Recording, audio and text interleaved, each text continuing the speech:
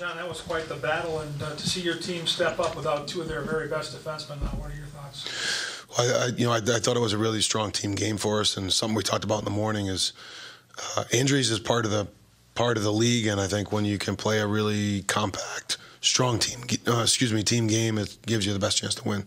I thought our guys did that. I thought the D-corps tonight played really well. We played pretty well as five-man units, and I think when you can play with strong structure and everybody contributes, it gives you a chance to win. You've been talking about Matt Boldy adding that kind of defensive aspect and being much more of a two-way player. We saw that very evident on his goal that he scored too. I mean, how exciting is it to see him get rolling, but then just becoming a more rounded, complete player? Yeah, it's nice. I mean, Matt, he's such a talented player, and it's nice to see him get rewarded for the way that he's played. And I think when a young player like him, can produce at the level he's produced at the last 7 games, it certainly drives his confidence. But it's not like he's getting the chances on a whim. Like, he's playing a real solid 200-foot game, and when he's getting in offensive situations, he's certainly capitalizing. Kind of like a broken record, Boldy scoring, Gustafson playing sharp. I mean, the same players are being able to have a consistent impact. I'm sure that's... Yeah, I mean, that's how you can win regularly, is you have to, we talk a lot about being consistent and reliable.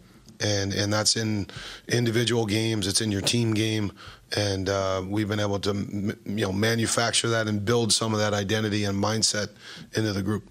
John, you never want to give up a shorty, but the good news is you're still in a power play. Just how important was it to have that answer after that?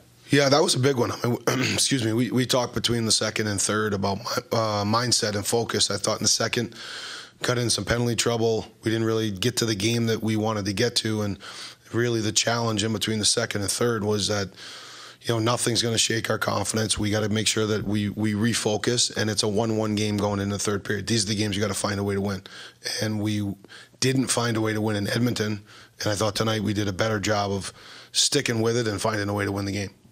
It seemed like you were limiting a ton of chances off the rush for Calgary. What do you kind of contribute that to? Is it just having good sticks in the neutral zone, the defensive zone? What did you see? Well, I think it's our reloads and tracks by our forwards. They're on top of people, and they crush the rush. Our defensemen have been able to hold good gaps. And then I think our sort outs at the defensive blue line were really strong.